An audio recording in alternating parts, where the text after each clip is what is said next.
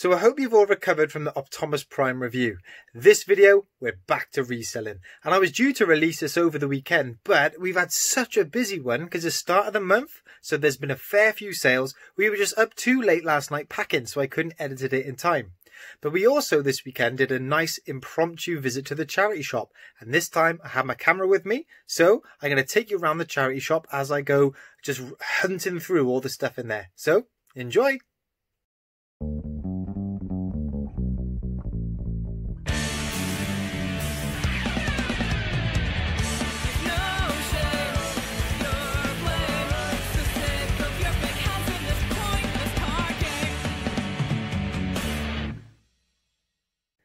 Hey guys, what's cracking? Ian, the master of pieces here. I'm a part-time eBay reseller, and what I do is I buy stuff for cheap and sell it on for more on eBay. Well, that's the plan anyway.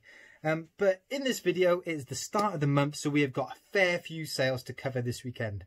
We also had a real good trip to the charity shop, a lot of clothing this week, and I have my camera with me, so I'm going to bring you around the charity shop as I go around it too. But before we get onto that, I want to just handle a couple of bits of business. Firstly, massive congratulations to Kieran, who's at 1,000 subscribers. Joe the Closet Geek and John Luke, the reseller and white boy, who've both hit 2,000 subscribers. Guys, massive achievements. All three of you, I love your channel, and it is great to see you guys progressing so well.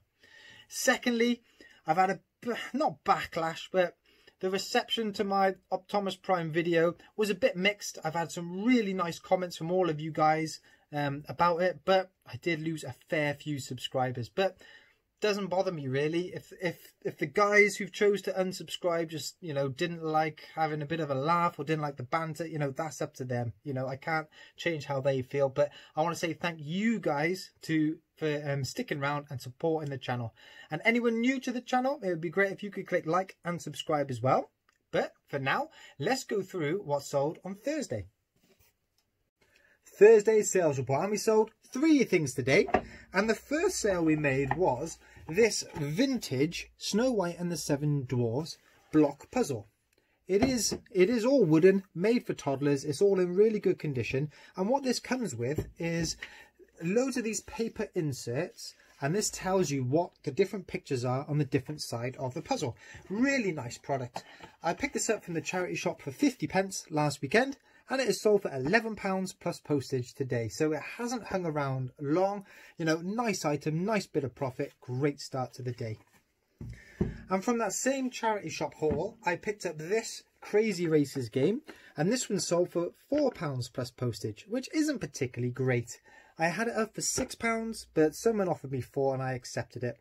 There's tons of these up on eBay, so I thought, look, let's just get it out of the garage. It's not going to really command much more, you know, £4 to £6. Let's just get it gone.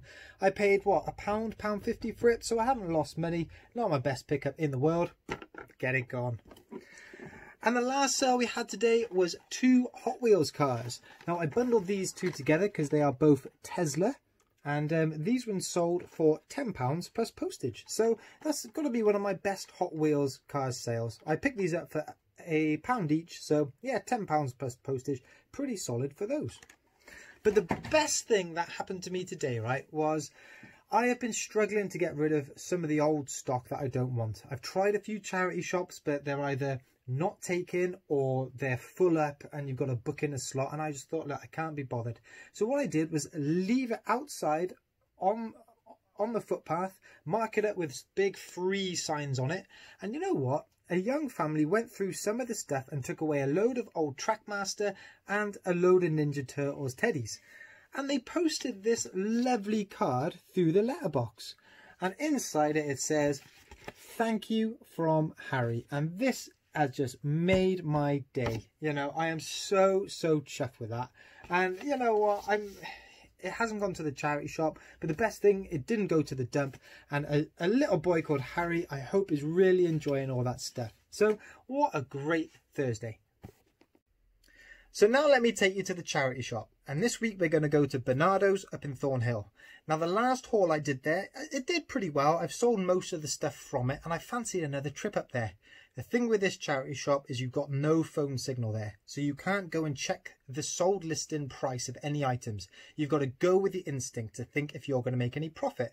And I have watched back the footage that I did take in the charity shop, and there were a few things that I wished that I'd picked up, but I couldn't check the sold prices at the time. So if there's anything you see in the video that you would have picked up, please leave a comment below, because the stuff in there doesn't sell too quick and I could always just drive back up there and go and pick it up. So enjoy and keep an eye out as well. This is an important announcement from Super Seekers HQ.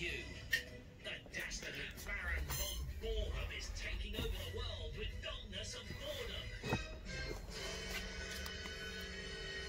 But fear not, you and your child can save the day by unlocking your inner superpowers. Use world-saving activity packs to defeat Baron von Borum. Earn Super Seeker badges as you go. Collect all 10 and defeat Baron von Borum for good. There's no time to lose. Grab your cake and get your child ready to become a Super Seeker today. Visit superseekers.bernardos.org.uk/super to unlock more information on your mission. This message will self-destruct in 3 seconds. Over and out.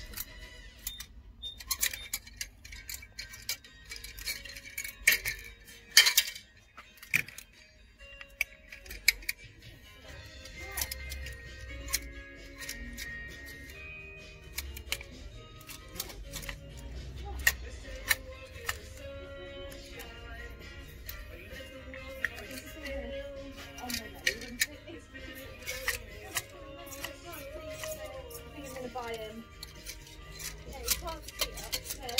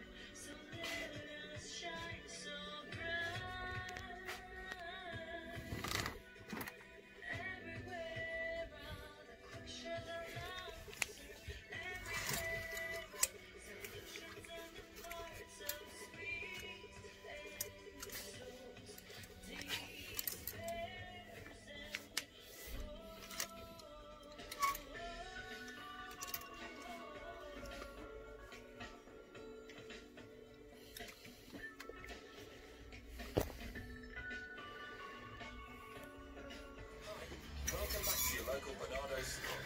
To help keep both our customers and store colleagues safe, we're limiting the amount of customers allowed in store at any one time. We would also like to ask you to please ensure you keep 2 meters apart while shopping in the store today. Thank you for your support.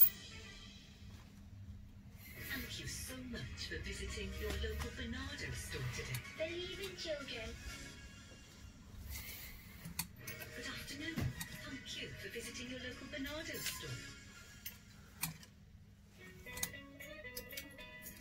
Okay. Yeah. You can do it now, right? But I'm taking the other one.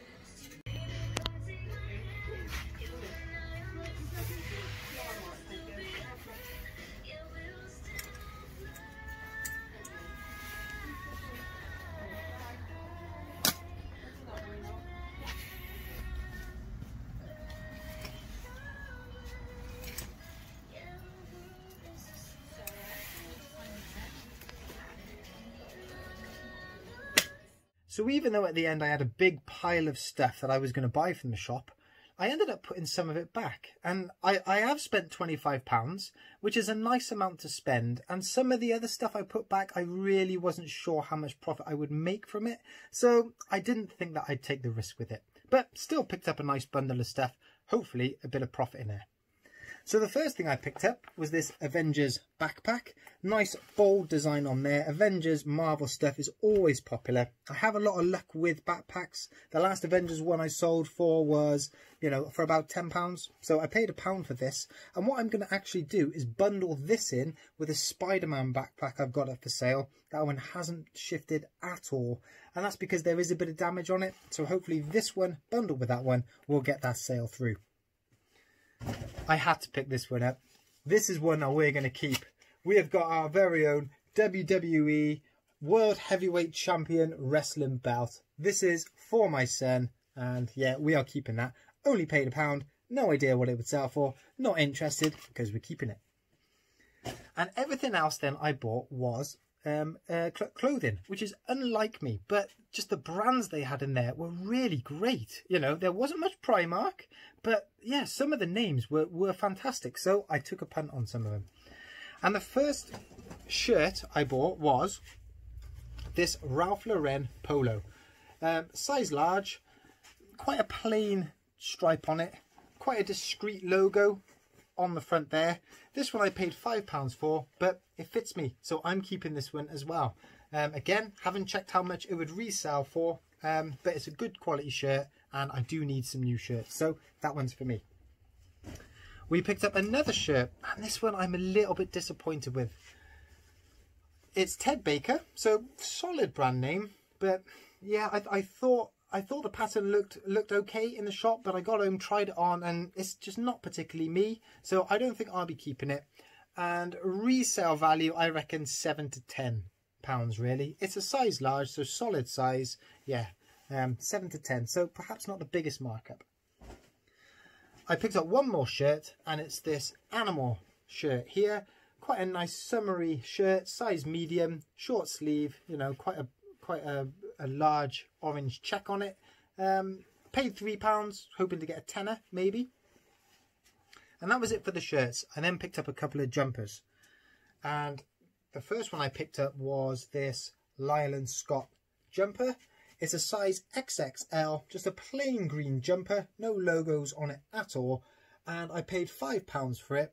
There is one up on eBay at the minute as an auction, and it's on £10 at the minute with a few days to go. So I'm hoping to double my money with that one at least. And probably my favourite pickup of the day, and you've seen me wearing it in the video, it is this Ralph Lauren white zip-up hoodie. So you've got a big kind of polo logo there. The thing that attracted me to this, I love that check. I love that tartan pattern in the hood. I think that's really cool. On the sleeves, it's got some numbers on. Don't know what the numbers mean. But yeah, it just adds to the design. And I would keep this myself. It fits across the shoulders. It's just a bit short. So I paid £5 for this one, hoping to maybe get 15 perhaps. I haven't looked into this one too much. And that was it, guys. So it's a lot of clothing. I have looked back, like I said, at the video, and there's a few bits I wish I picked up. That Emporio Armani zip-up hoodie, I was in two minds. It was £6, but you know, sold listings are pretty good, but the condition was terrible. There was a few stitches or a few little holes in the hood. It was a bit faded. Same with that Ralph Lauren polo shirt, a bit faded. I did like that Osprey jumper. Wish I'd picked that one up. Going through the children's stuff, there was that Chelsea football kit. I took that to the till, but noticed that the logo on the front was peeling off. So yeah, decided not to go with that one. There was that DVD game, that murder mystery game. Should have picked that one up. It was only £1, selling for about £10 at the minute.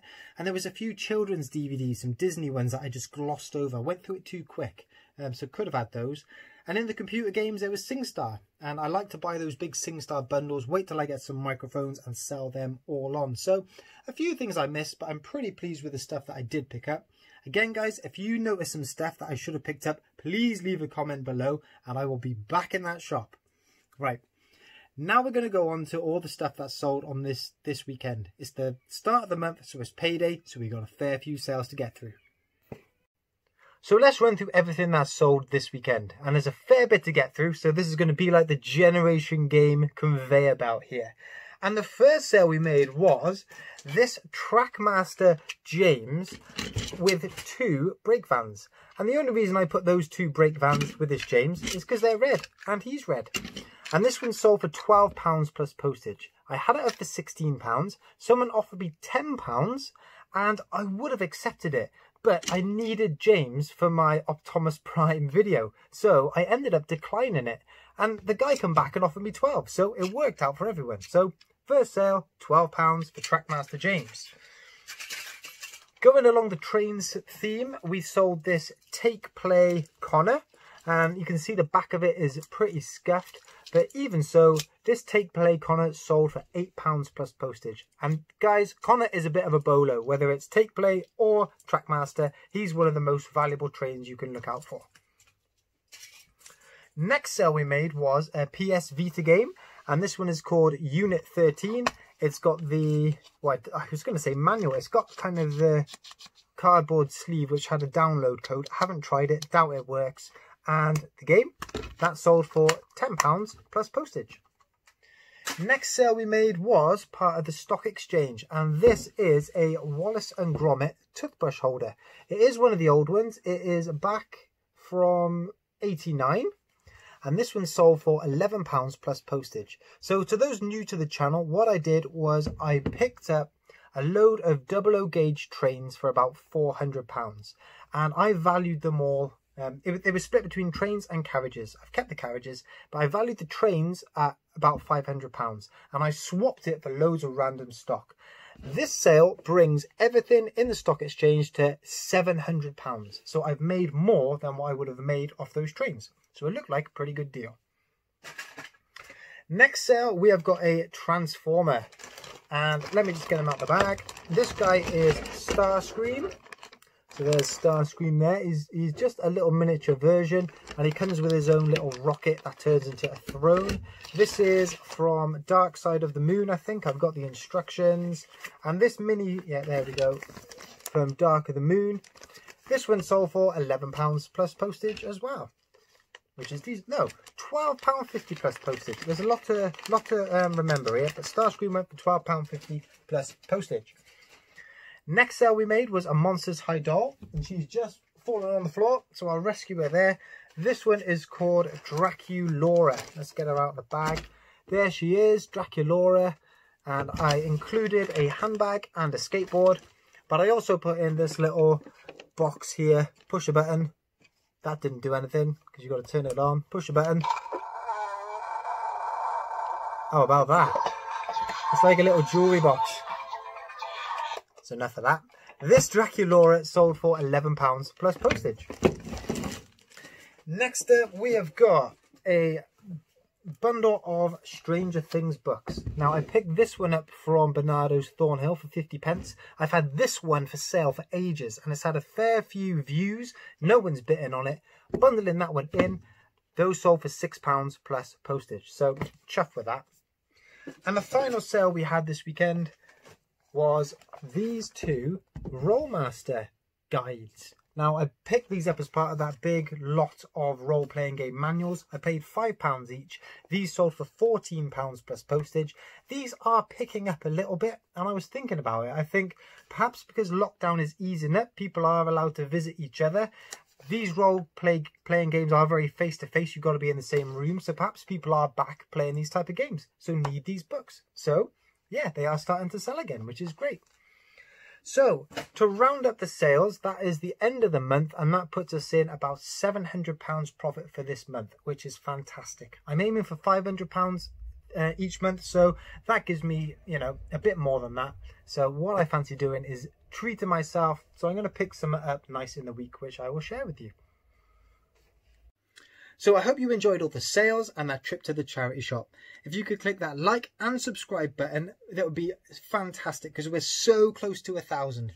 But you guys who have already subscribed, like I said at the start of the video, a massive thank you and a big thank you for sticking by me as well. I really appreciate all the thumbs up you give and all the comments. I love reading them more, love responding. So yeah, thanks ever so much. and I'll catch up with you in the next video. Team Pieces!